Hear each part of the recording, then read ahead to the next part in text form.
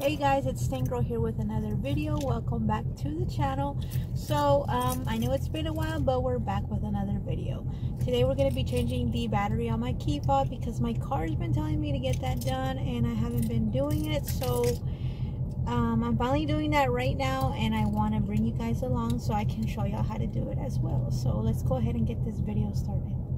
Alright, so every time I get in my car, there's this message that comes up saying key battery low, replace soon. And sometimes my car doesn't even want to start because there's not enough power inside the battery.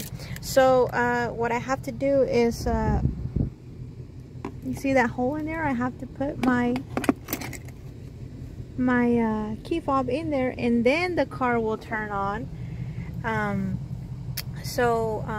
If you guys are struggling to turn on your car because the battery went dead on your key fob, well, then that's the solution. This is the one that you need.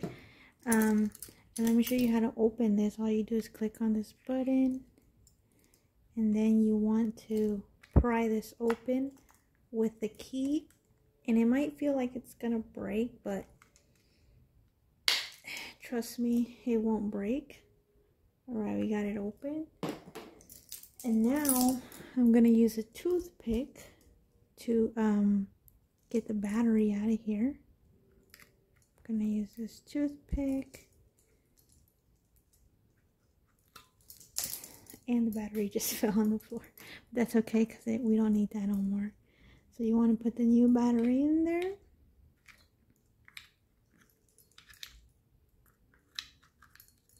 Alright, just like that. Make sure it works. Okay. Now we have to put the top back on. Okay. Pop back on there. Then we put the key back in there.